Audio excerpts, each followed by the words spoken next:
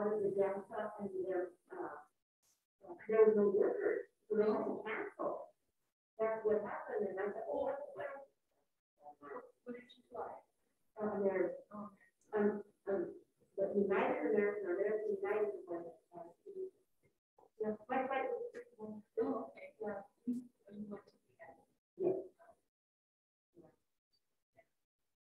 Yeah. I never been here. Well, here I told the little one together and together. But I like to come back and try because I got to see this. She's doing good. I think she's doing good. Yeah. Yes. The situation she's back in the rehab. Yes. All right. Good evening, good morning, whatever it is. It's good to have Cinda on Zoom and Linda Clutter. So if we'll go ahead and begin. Welcome to Human Relations Sunday. And so some of you're going, what is that? Well, you will know before the service is over. Everyone loves a hero because, in the face of injustice, a hero stands up. For the frustrated and voiceless, a hero speaks up. When God's children were oppressed, a hero set the captives free. And now through your connection with the United Methodist Church, you can follow his example. You can be a hero too. Your generous gift to the Human Relations Day special offering empowers a host of humble heroes who believe everyone has the right to realize their potential as human beings in relationship with one another. Through this special offering of the United Methodist Church, generally celebrated in January and the Sunday before the national observance of Martin Luther King Jr.'s birthday, you offer a lasting solution. You bring permanent justice through systemic change and community development. You bring wholeness and economic opportunity to strengthen those who have no hope. The majority of this special offering benefits neighborhood ministries through community developers, empowering those closest to the need to do the most good.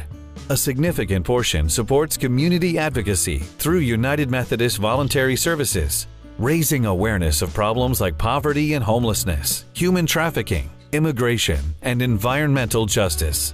Your giving gives hope to at-risk teens through ministries like the Youth Offender Rehabilitation Program, positioning young men and women for success as they find their way forward once again. When you give to the Human Relations Day offering, you become a humble hero, affirming that every one of God's children deserves justice, equality, and the opportunity to walk freely in the light of God's love. And you empower each of them to someday become heroes too. Together, we do more. Learn more about Human Relations Day.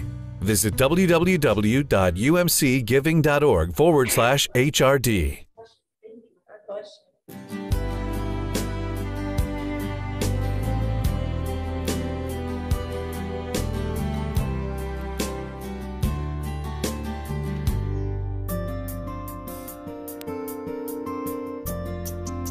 Ministry goes beyond Sunday morning worship and the walls of the church. Tending to the needs of the total person is at the heart of mission work. And no one understands that better than the United Methodist Church. All over the world, dedicated people are doing social justice work at the grassroots level. One ministry in San Juan, Puerto Rico, works with women who are victims of domestic violence. Another, on the Texas and Mexico border, works with teenagers to steer them from a life of crime and drugs.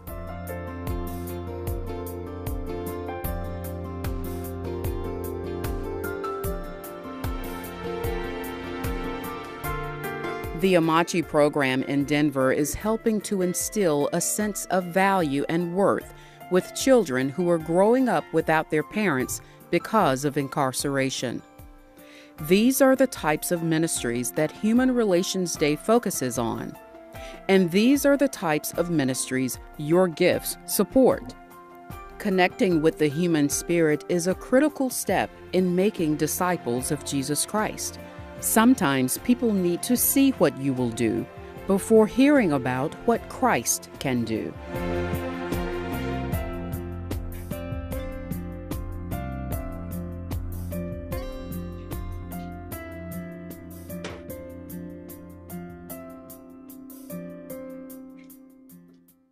So it's interesting because many people ask me, oh good, we have more people who've joined.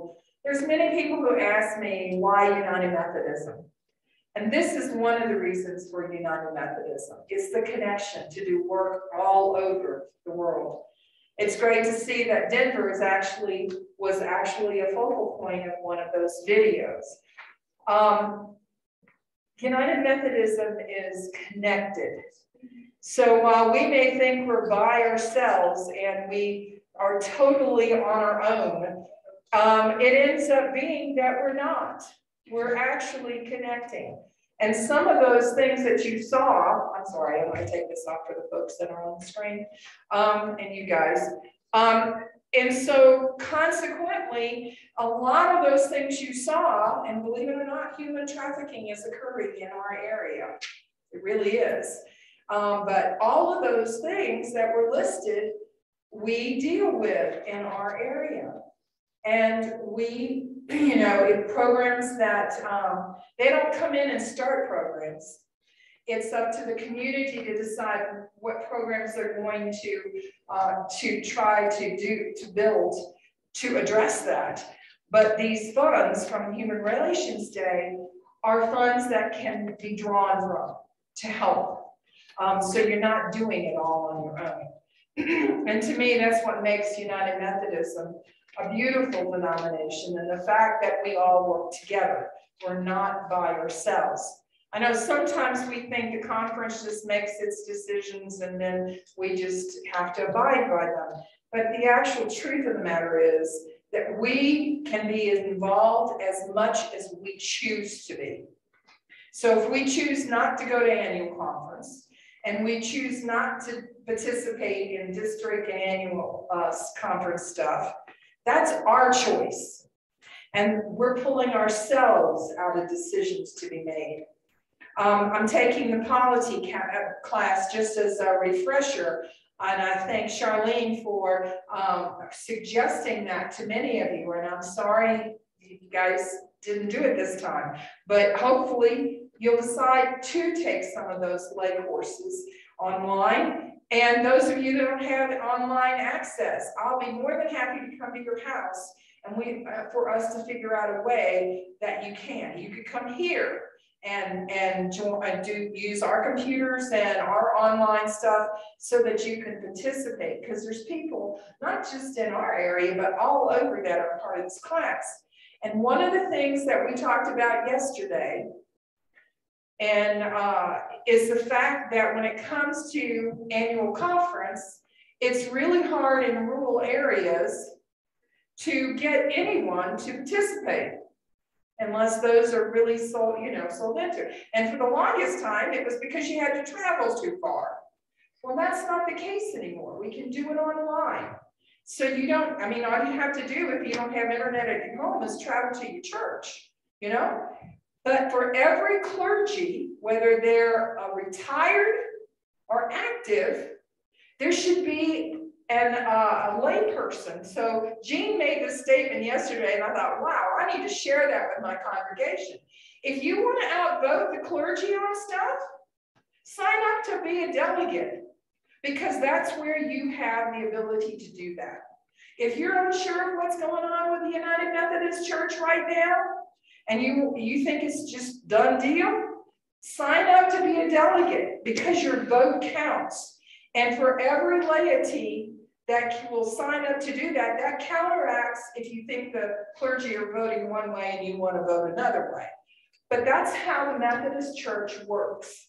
It's not all up or up, even though people sometimes think that's it. It's meant to be both clergy and laity working together to make decisions. And human relations is one of them. I think all of us would agree that we have a lot of work to do in human relations. Otherwise, there wouldn't be the injustice we see every day.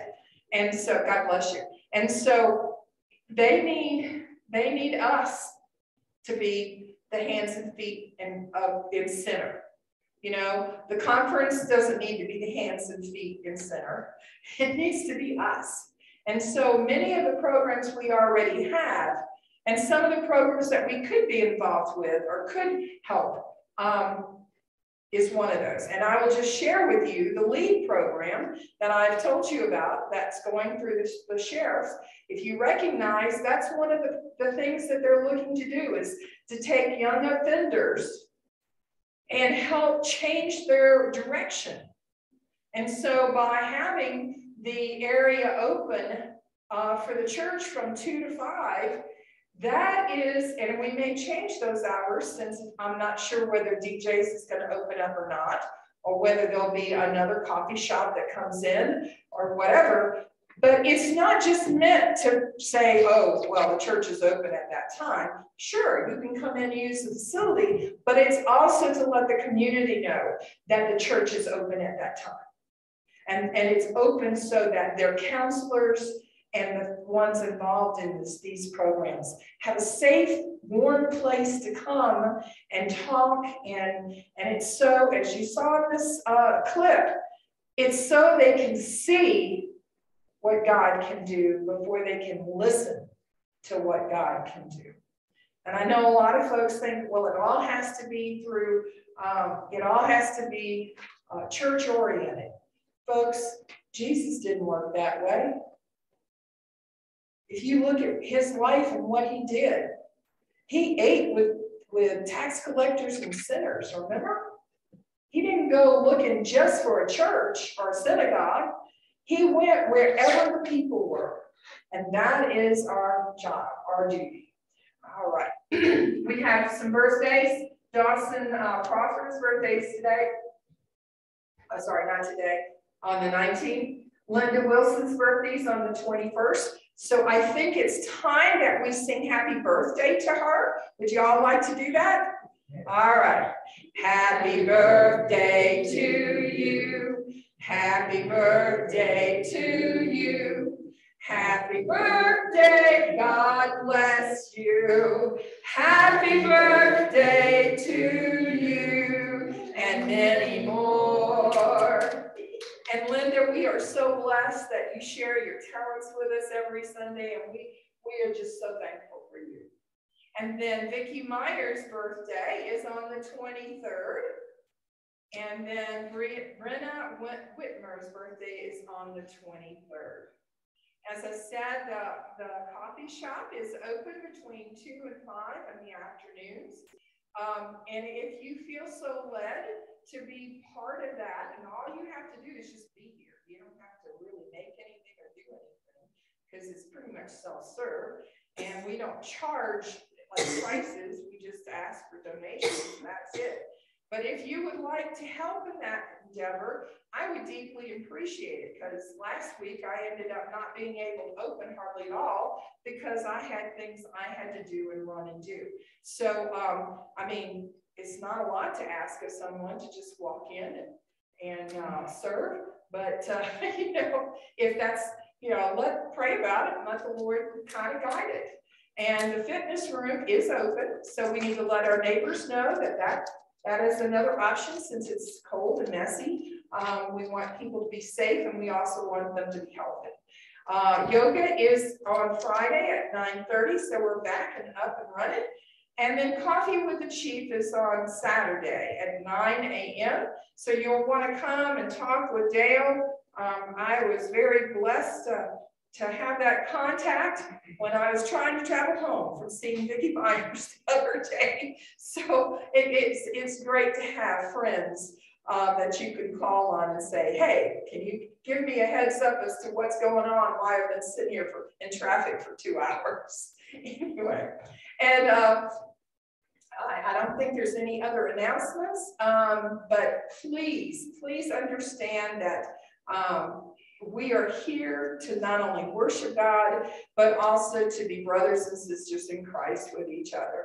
If you were visiting with us, whether it's online or whether you're here, we are so glad you're with us this morning. And Linda is going to play a beautiful prelude, and we are so blessed to hear it.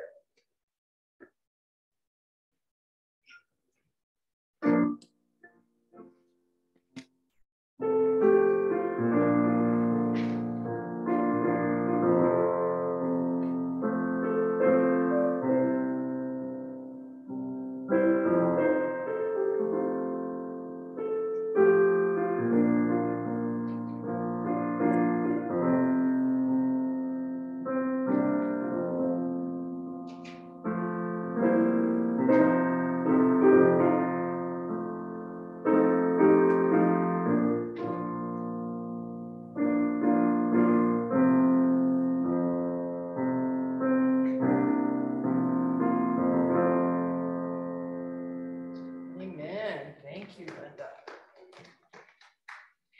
Yes. Beautiful job. All right. I have asked Sue to be our liturgist this morning. So if you would please join in that. Let me get the camera. So there we go. It should be printed in your bulletin as well as on the screen. Sing praise to God, all the people. Praise God, who really loves us all. Don't be afraid and do not doubt God's love. Open our hearts, O God, and help us to receive that love. Dance in joy to the Spirit of God. Let our spirits resound with joy at God's light. Amen. Let us stand and sing, "Oh, for 1,000 tongues to sing." I realize that some people may not particularly care for this wonderful Charles Wesley hymn, but it has a great message for us. And I know it was one of the ones I learned as a child, and it has given me strength through the years.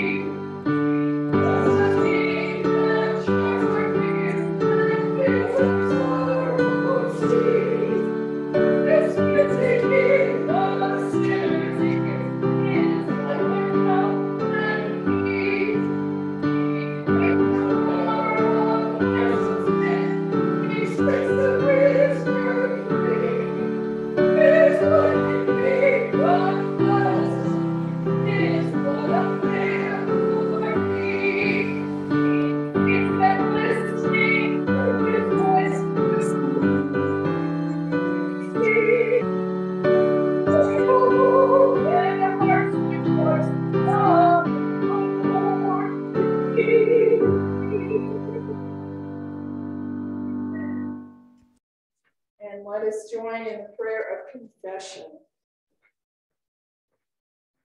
Sue, lead us in that. Lord, how we must try our patience. We often doubt. Lord, how we must try our patience. We often doubt when we should place our faith in your abiding presence. We think that we have all the answers and judge others who fail to live up to our expectations. We think that we are the one that matters most. We place ourselves in the center of our own universe.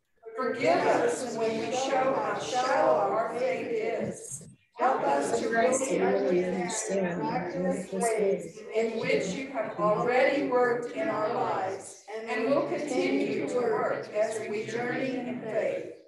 Bring to us the light of joy and let it flood through our whole beings, that we may be transformed into people of joyful service and faith. In Jesus' name we pray. Amen.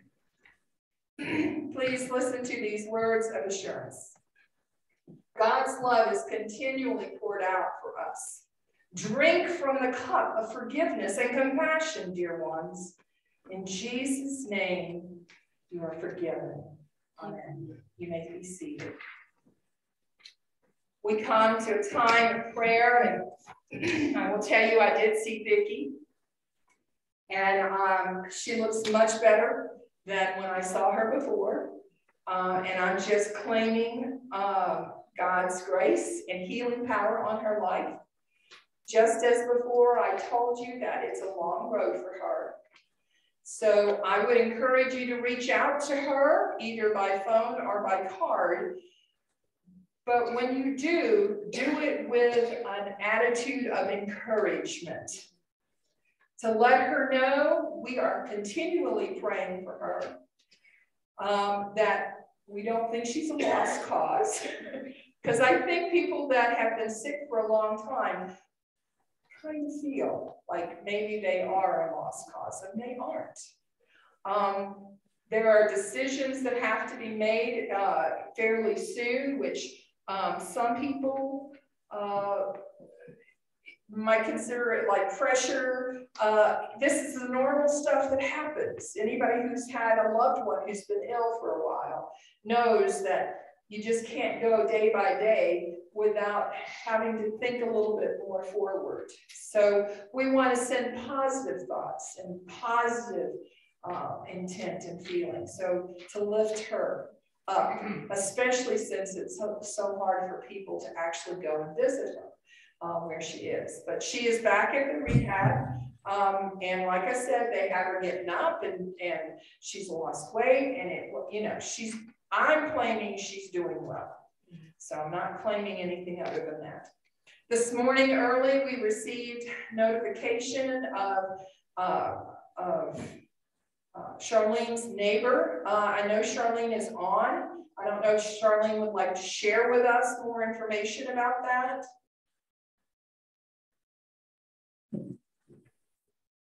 Maybe not. Okay. So her neighbor has gone through considerable struggles and trials.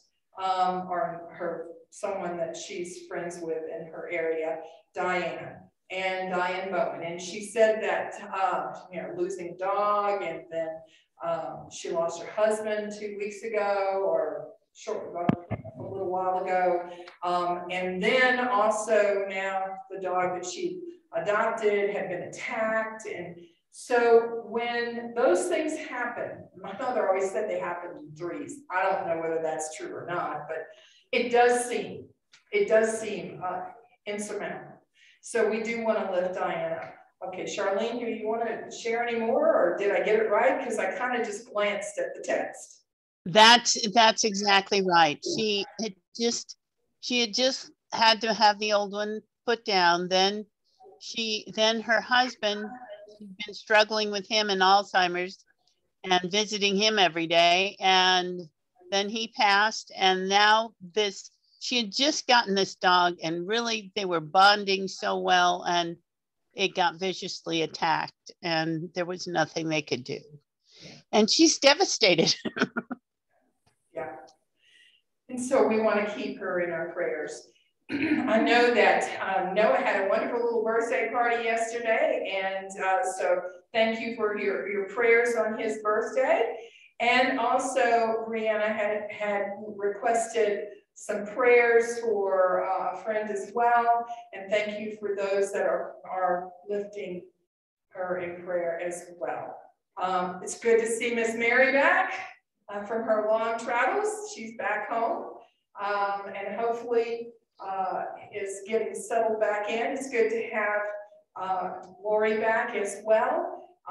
Folks have come home, and we're glad that they're back. Are there any other prayer requests?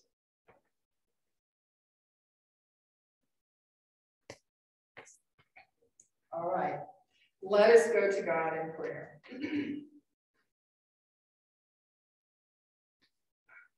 Lord, speak to us, for we are sitting and listening for your word of encouragement. We drift off and lose our sight on you. But Lord, we pray that you are with us, that you are listening, whether we be in need or whether we are lifting the needs of others, whether we are young or whether we are old. Eternal God and lover of our souls, we come to you this morning hungering for something from you that will change the rest of our lives. We come hungering for honesty instead of corruption, for generosity instead of greed. We come hungering for integrity instead of intrigue. We come hungering for our neighbors to be fed and for all to have enough honest work to provide the basic needs of their families.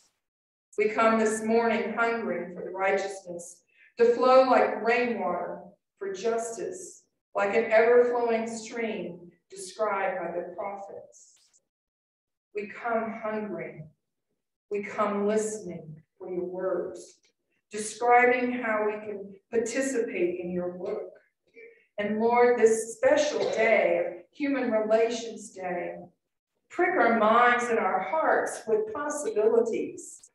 And may the funds that are given and raised all over the world for this offering be used for your glory to help the needs of many. We come listening for ways that we can be a part of a solution and not part of the problem. We come listening in fear and trembling and praying that we have the courage to respond and act with a clear word of instruction from you. Speak, Lord, for your children are listening.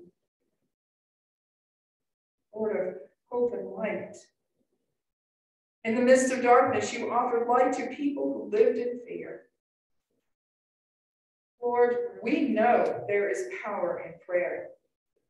It is not something that we just say. It is something we do because we love you and know the power that is there.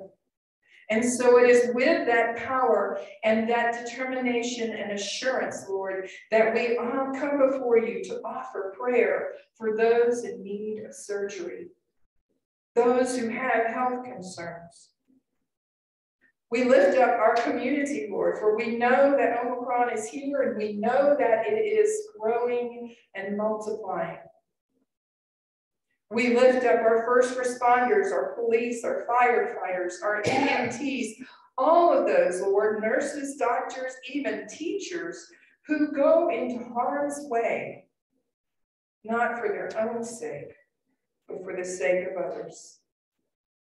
We lift up our nation and all those that are in authority, whether they be local or state or national. Lord, we pray for wisdom and guidance, for civility and wise choices. We ask that you would keep the welfare of the world in our eyesight, in our focus, that we don't make decisions that are only good for just a few, but for all, that we seek as John Wesley asked us to do no harm and to do good everywhere, every time, every way we possibly can. And to stay in love with you, Lord, which we can only do when we are spiritually connected with you daily. And so we pray for the fervent prayers and meditation and study of your word be aroused in every single one of us. Be with pastors and religious leaders all over the world. Lord, they struggle, and many of my colleagues have decided to take a sabbatical or to retire. And Lord, there's so much work to be done. There's such a need.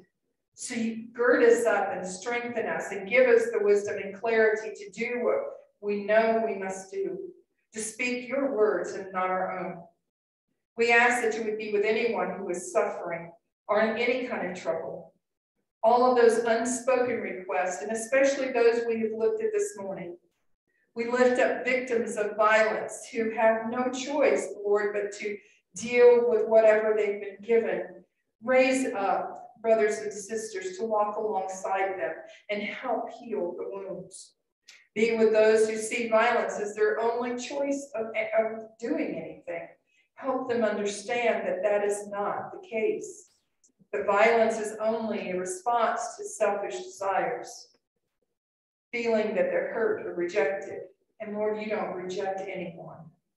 We ask that you would be with all of those that are struggling from the fires and the aftermath. And now our brothers and sisters in Tonga, Lord, and all in that area that are dealing with the tsunami.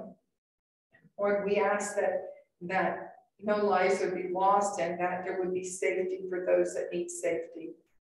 We ask that you would be with Ray and Bobby Abbott, Ann and Christine Aragon, Matthew Blankenship, Lalon Caton, Justin and Katie Clark and sons, Brianna and Noah Clutter, Linda Clutter, Jackson Collier, Dora Mae Crawford, Jean Davis, Barbara Donahue, Marilyn Eagles, Mike Gingrich, Bill Hazard, Marvine Lobato, Gordon Lynch, Thelma Martinez and family, Bill McClure, Joanne Milligan, Linda Mix, Vicki and Gerald Myers, Jeannie and Mike Norris, Craig and Roxanne Perrin, Wayne Phillips, Trina Lovato Qualamon, Vicky's friend Carla, Cinda Roberts, Jolene Robinson, Charlene Schaefer, Zach Ziegler, Rick Stewart,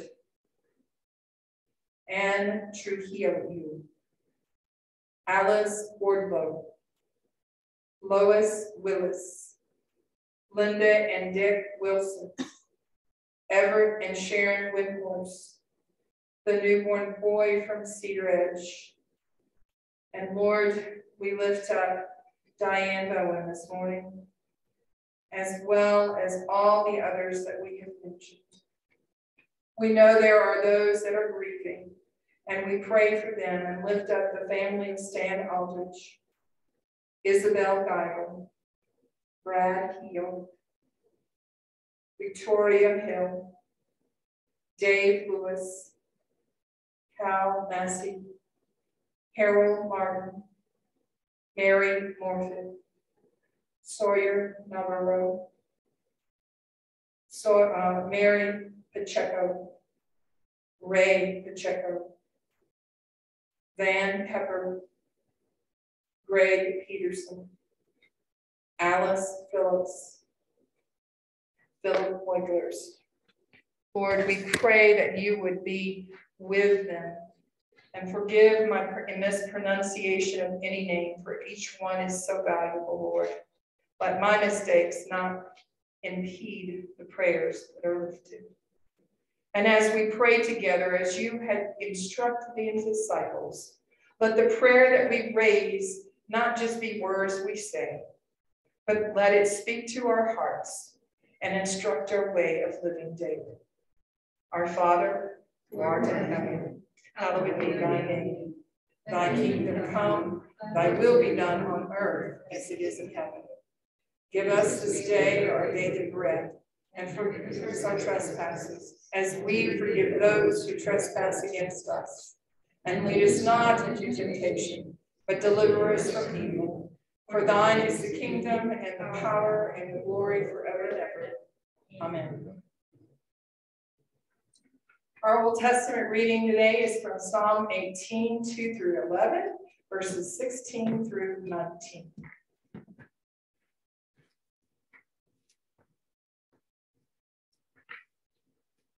The Lord is my rock, my fortress and my deliverer.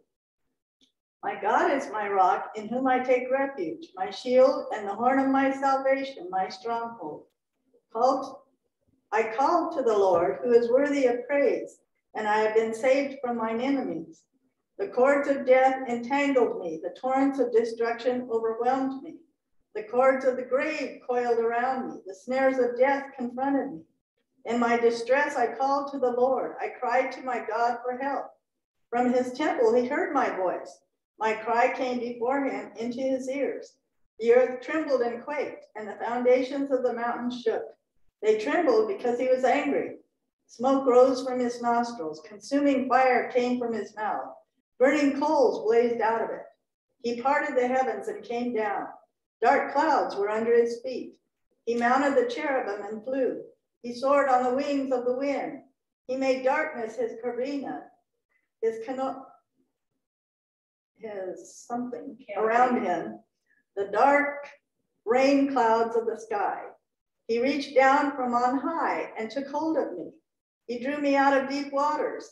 He rescued me from my powerful enemy, from my foes who were too strong for me. They confronted me in the day of my disaster, but the Lord was my support. He brought me out into a spacious place. He rescued me because he delighted in me. Our epistle is 2 Corinthians chapter 6, verses 2 through 9. Since we work together with him, we all are also begging you not to receive the grace of God in vain. He says, I listened to you at the right time, and I helped you on the day of salvation. Look, now is the right time. Look, now is the day of salvation. We don't give anyone any reason to be offended about anything, so that our ministry won't be criticized. Instead, we commend ourselves as ministers of God in every way. We did this with our great endurance through problems, disasters, and stressful situations. We went through beatings, imprisonments, and riots. We experienced hard work, sleepless nights, and hunger. We displayed purity, knowledge, patience, and generosity. We served with the Holy Spirit, genuine love, telling the truth, and God's power. We carried the weapons of righteousness in our right hand and our left hand. We were treated with honor and dishonor, and with verbal abuse and good evaluation. We were seen as both fake and real, as unknown and well-known, as dying, and look, we are alive. We are seen as punished, but not killed.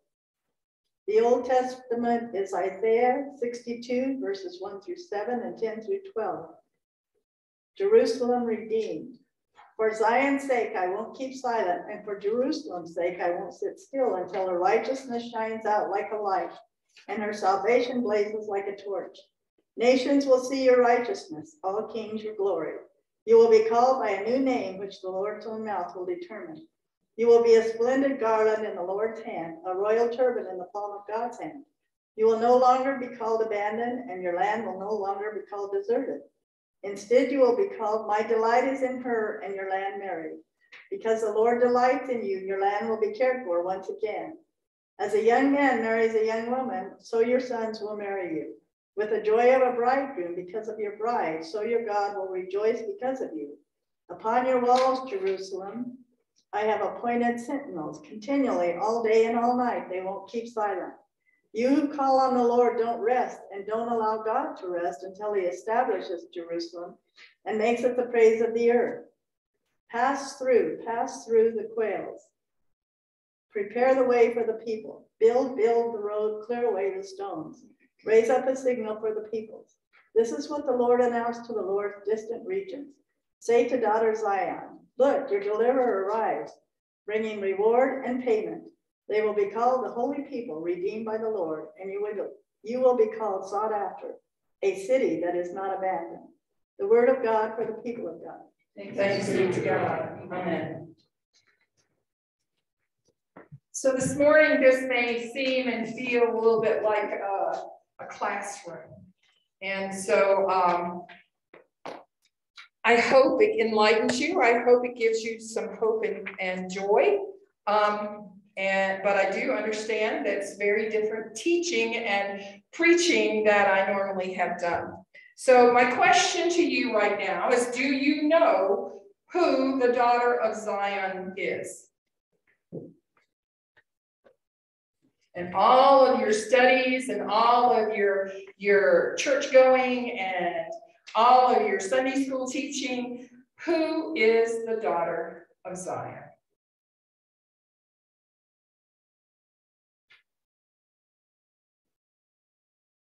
Anyone?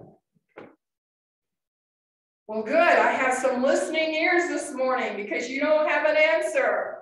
And there is an answer. And it is an amazing answer. And I hope this pricks your heart to know that God has been with us, is with us, and will continue to be with us.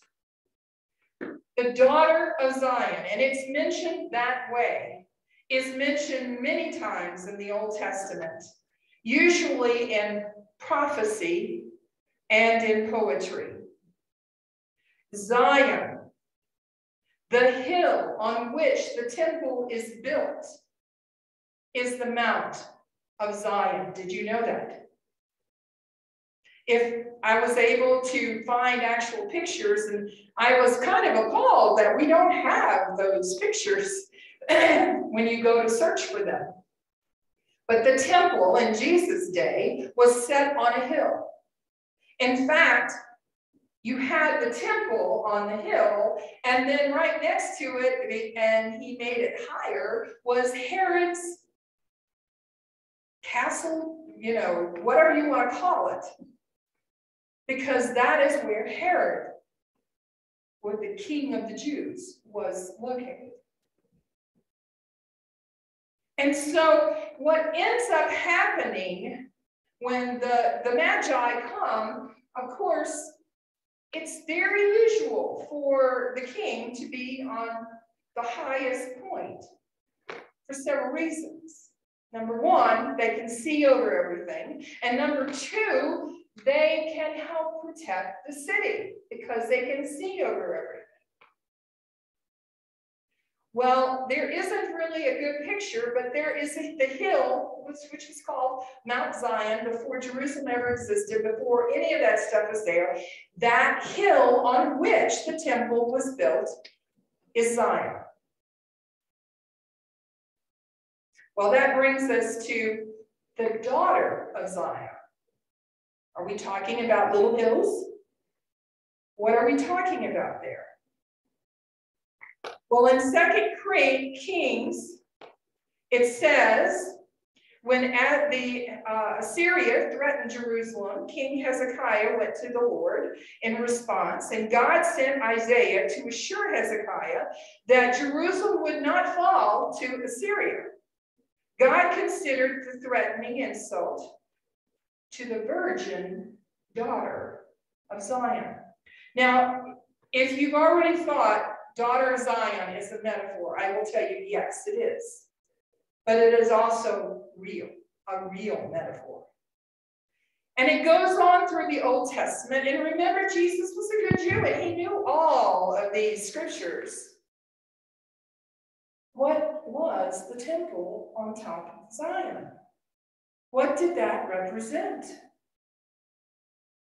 Well, let's go back in your history a bit. Before the temple was built, how did the Israelites worship?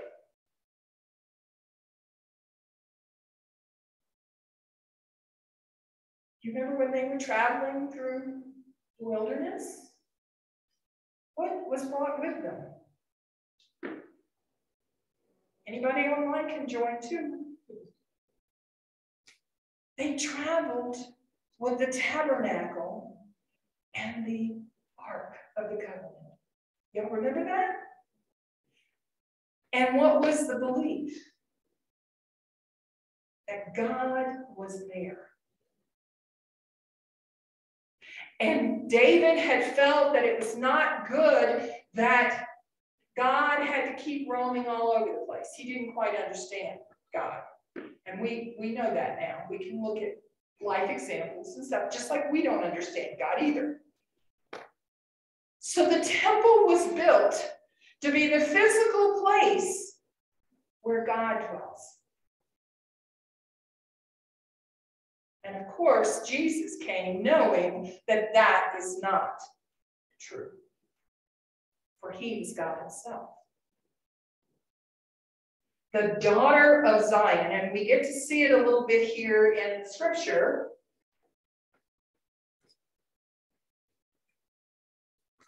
As a young man marries a young woman, so your sons will marry you. With the joy of the bridegroom because of his bride, so your God will rejoice because of you.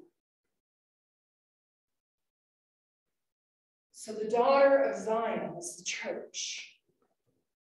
Remember we did the baptismal thing last week, and we talked about the Catholic Church, which is not the Catholic Church down the street, but the universal church. The The universal church is the daughter of Zion. The bridegroom is who? Jesus. I don't know about your image, but that changes things for me. Just like when it says, upon your walls, Jerusalem, I have appointed sentinels.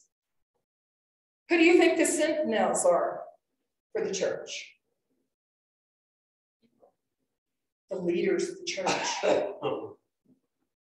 Being either elected or appointed or volunteering as a leader of the church is extremely important because you have a job to do. What does the sentinel do? It looks after the people. It looks after the community.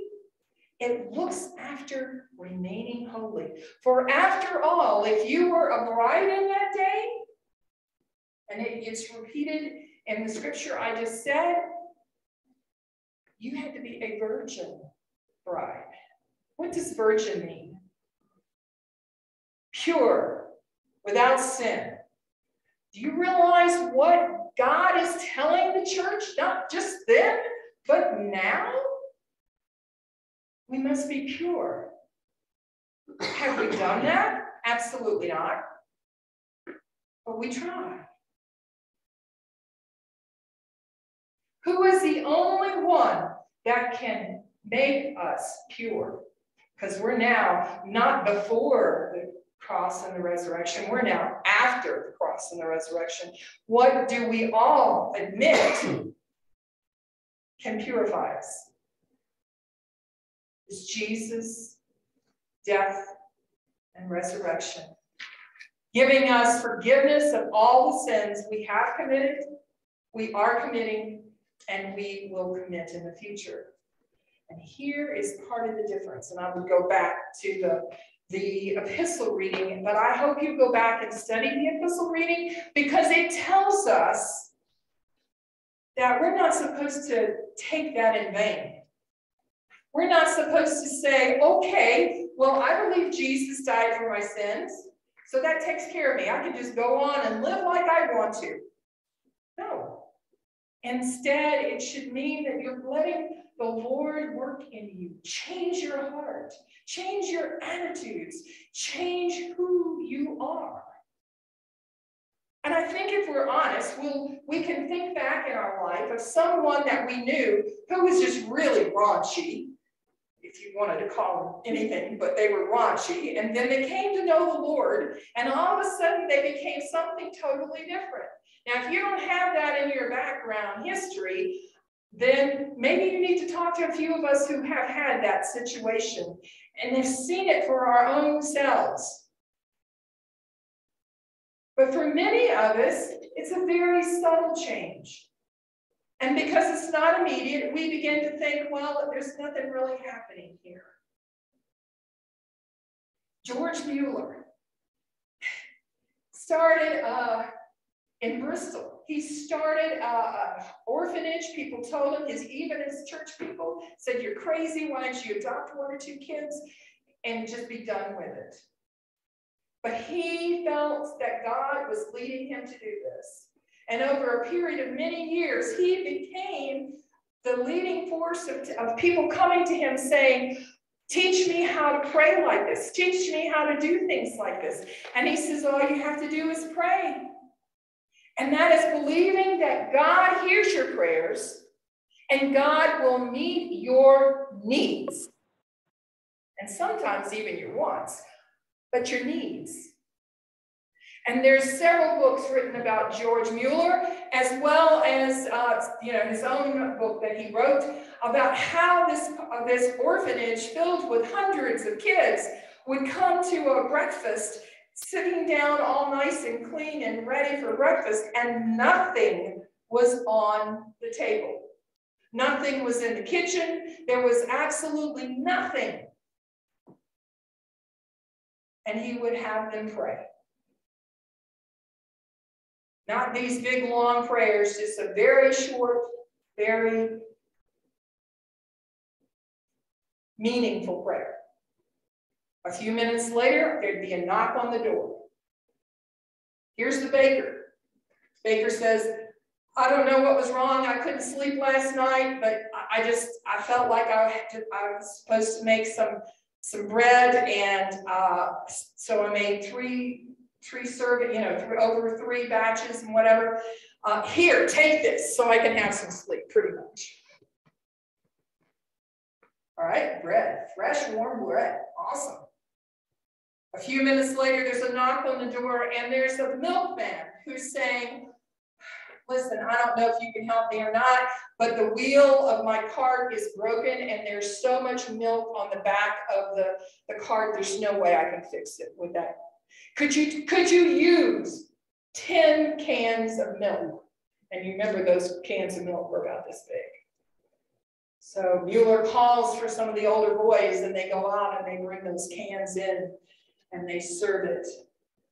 And they have more than enough for that breakfast, and even some for their noonday tea. The kids learned, just as many people in England learned during one of the roughest times when people were being put in workhouses, children were being abandoned, there's sickness, cholera was all over the place.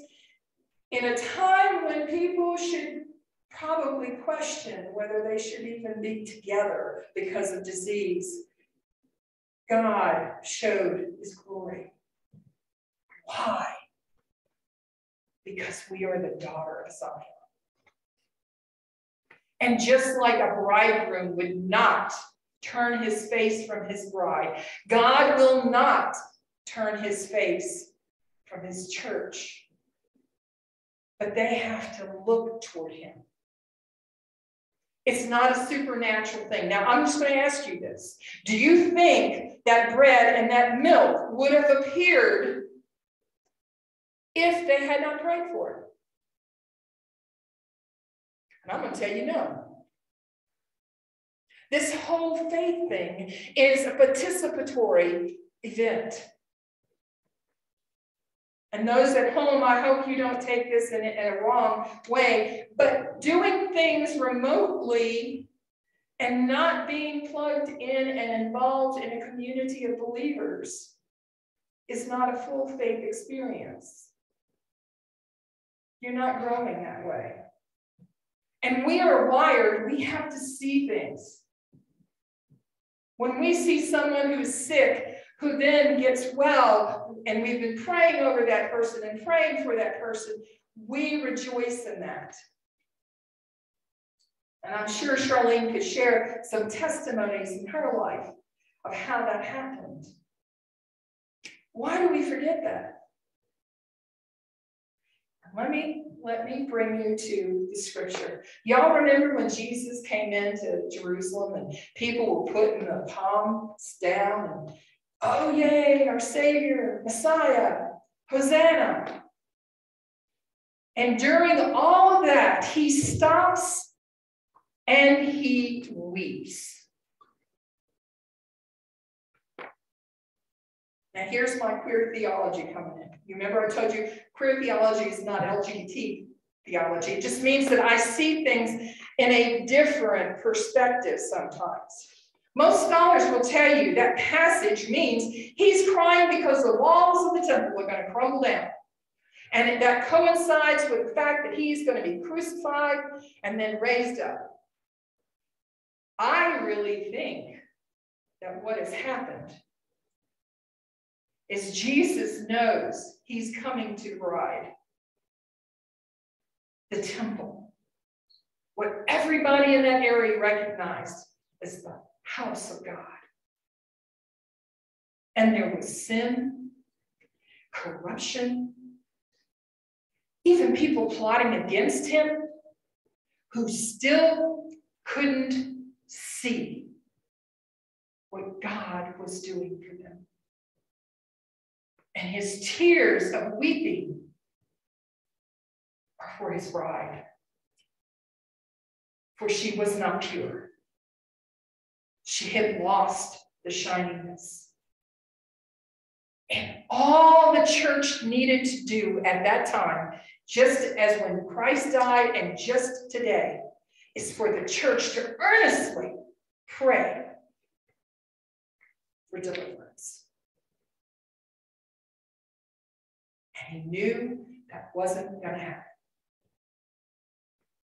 If you look at those tears during that Passion Week of everything that happens, it changes where we are, doesn't it? For you see, we are the daughter of Zion. Are we able to present ourselves before our bridegroom, Christ, pure and stainless? We'd like to say we can. But do we honestly, truly believe? And I'm afraid most of us would have to say no. For when hard times and hard things happen, we throw our arms up and we say, well, we can pray. Guys, we need to be more like the faith that George Mueller showed. That needs to be the first thing we do, is pray. So that we are the pristine image of the daughter of Zion. Do you think the corruption throughout the churches around the world would be there if everyone that was the sentinels, the leaders, were looking for the church to remain pristine, to remain sinless, to remain believers and firmly bound to the Lord? I don't think you would have any of those issues happening. We as the church, we as the daughter of Zion, have a responsibility in this. So this morning, as we begin to move toward our time of commitment, we need to remember that we serve God in many ways. But if it is not participatory with our lives and our talents and our gifts, we're just saying words. I shared this with Lori yesterday. There's a book I recently read. I wouldn't recommend it to everyone because you might think it's crazy, but it's scientific empirical data about how spiritual things work. And the interesting thing that I found, one of the many interesting things, is when they were following people who were dying, they followed a group of atheists, they followed a group of Christians who were not just Christians, but others that were firm in whatever faith, but they participated. They were coming to church. They were having Bible study. They were doing all these things.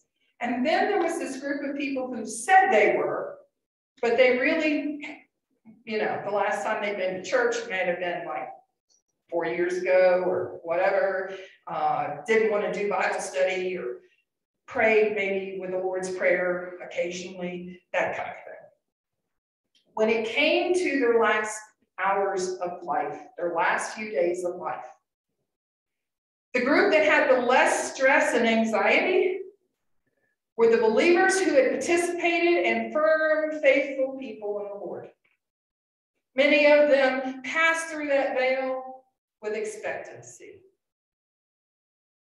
The atheists, and this is what threw me, the atheists were the next that had the next lowest anxiety because they had thrown away their belief in God totally. But it was not as low and as well received as the Christians who participated. The group that had the highest anxiety and dreaded and screamed and cried and feared death was the middle group, who professed to be faithful followers of the faith, but never practiced it. Does that tell you something? It told me a lot. If we only say with our mouth that we are a daughter of Zion, but we never act like it, who are we fooling? God formed us. We celebrated that last week. We can't lie to God. You might be able to lie to the IRS or your friend or a neighbor, but you cannot lie to God. He knows. He knows your inner beings, your inner thoughts. So during this time of commitment, I want you to examine your heart and pray that God will reveal not only his truths to you, but also how you can commit your life to him. Let us look at the invitation to offering. Today, we celebrate Human Relations Sunday. Across the United Methodist Connection, we come together to help bridge the gap between church and community by participating in an offering set aside for Human Relations Day. More than half a century, United Methodists have observed this church-wide special Sunday in recognition of the message Jesus demonstrated during his life. All of God's children are important. One of the wonderful aspects of the United Methodist Church is that we can do so much more together than we can do on our own. On Human Relations Day, we join with other United Methodist congregations in this special offering to support neighborhood ministries through community developers, community advocacy through the United Methodist Voluntary Services, and to work with at-risk youth through the Youth Offenders Rehabilitation Programs. In recognizing Human Relations Day, we are called to make an impact in the communities where people struggle because they don't have the tools or the resources to reach their God-given potential. Our gifts are part of the building beloved communities through faith-based volunteer programs, community developers, and programs that work with at-risk teams. So this morning, let God speak to your heart. And I would ask that if you do give an offering to Human Relations, please mark it for that so that Sue will know that it's going for that. Let us give our gifts to the Lord.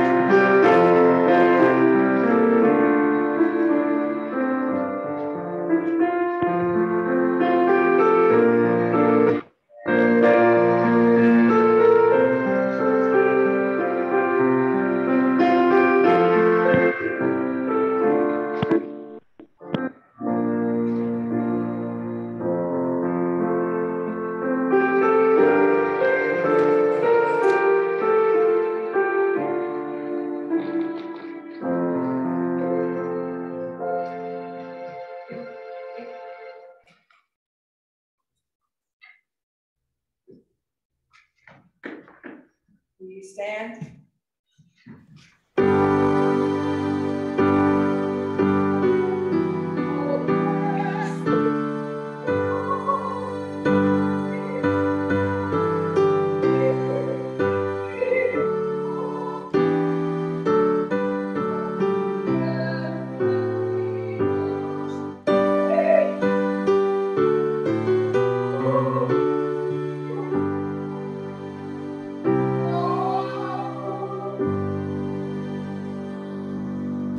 Please join me in the prayer of dedication.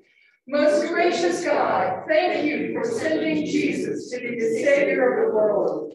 You fulfilled your promises in astounding ways. He is the greatest gift to humankind. Let our congregation serve as faithful witnesses of your love through our words and actions. Use our gifts and our offerings to bring the light of Christ to people who long for your grace. We pray in the beautiful name of Jesus. Amen. Our hymn of commitment is a song called God of the Sparrow. And as we sing this hymn, may God open your eyes to ways that you can be his servant.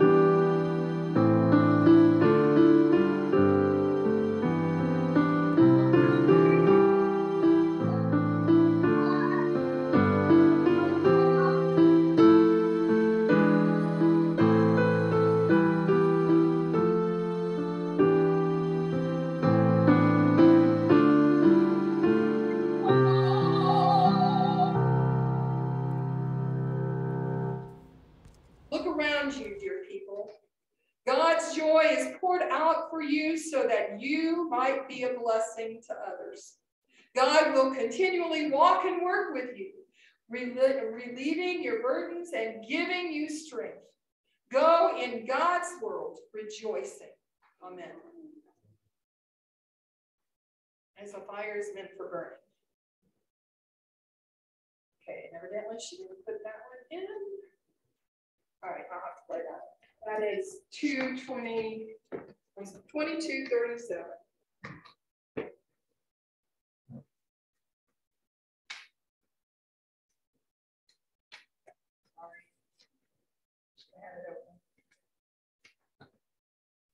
And we're just going to do one verse. I don't have to use the book because I can't flip the thing. And